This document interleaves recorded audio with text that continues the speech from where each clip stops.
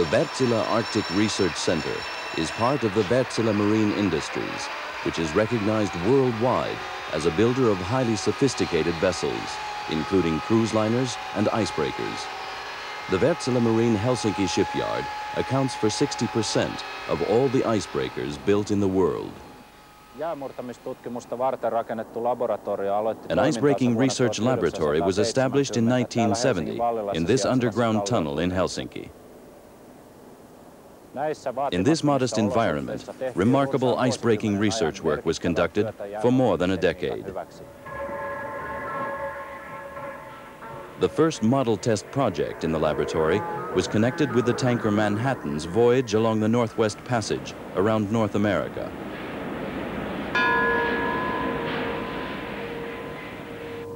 This bell announced the opening of the Wärtsilä Arctic Research Centre in the spring of 1983. The research center participates in the product development of the Wärtsilä Marine Industries and carries out basic research. In addition, research is carried out for customers and public institutions. The research methods used are full-scale trials in ice-covered seas, model scale tests, and analytical methods. The Wärtsilä Arctic Research Centre has one of the world's largest test basins for model testing in ice. This test carriage is used for towing the ship model through the ice field. The carriage contains all the measuring equipment. An auxiliary carriage is used for the measurement of the properties of the ice field, for producing simulated ice ridges and other ice formations, and for removing the broken ice cover from the basin after the test.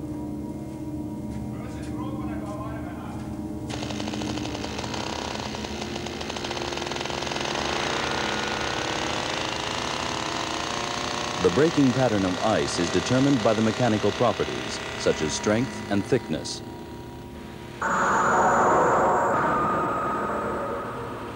For this reason, extensive ice measurements have to be carried out in connection with the full-scale tests of ships. In order to carry out tests in reduced scale, the most important mechanical properties of the ice have to be scaled down. Ice thickness is just one of these properties. Others are, for example, strength and elasticity. The scaling down of all these properties is achieved by the fine-grained model ice developed by the research center.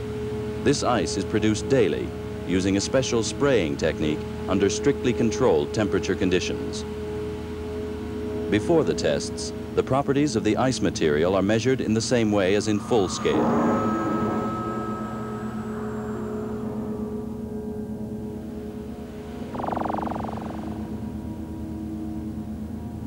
Before each test series, the model is outfitted and instrumentated with the necessary equipment.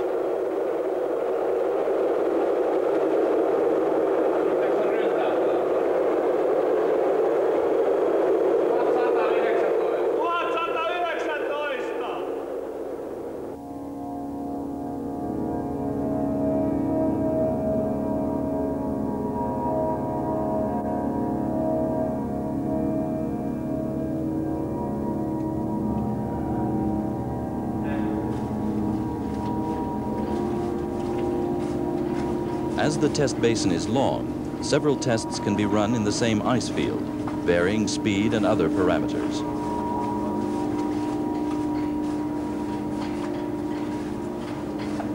Beside level ice, an important condition encountered by an ice-going ship is the channel, which is formed at a traffic route. Another ice formation, ridged ice, has to be carefully studied, especially with the ship's operability in mind. In full scale, these ridges can reach the thickness of 40 meters.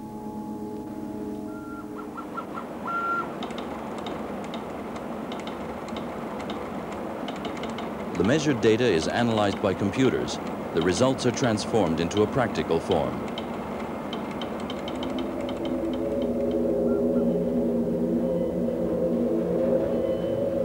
Full-scale testing is of fundamental importance in icebreaking research. Aika paljon vettä jäällä on hieman vaikea noin niin kuin heppimerkit löytää. Koe 209, nopeuskoe, kahvana se 020. Koe alkaa nyt.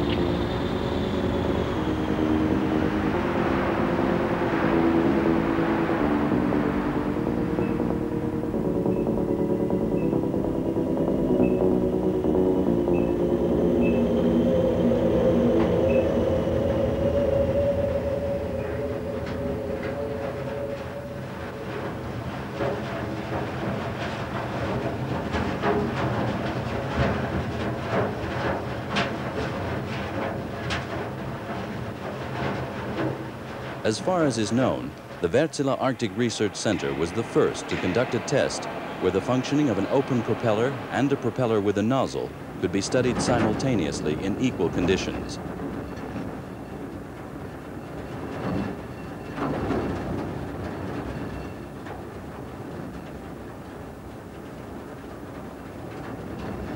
As the interaction between the propeller and the ice is important for the dimensioning, this phenomenon has also been studied in model scale.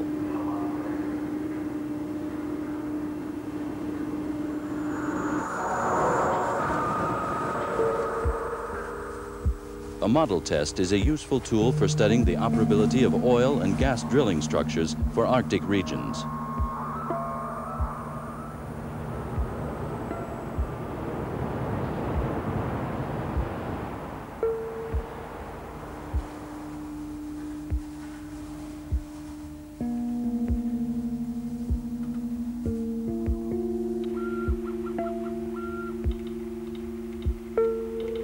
Finally, the practical results from the research are utilized in the design phase of the construction project.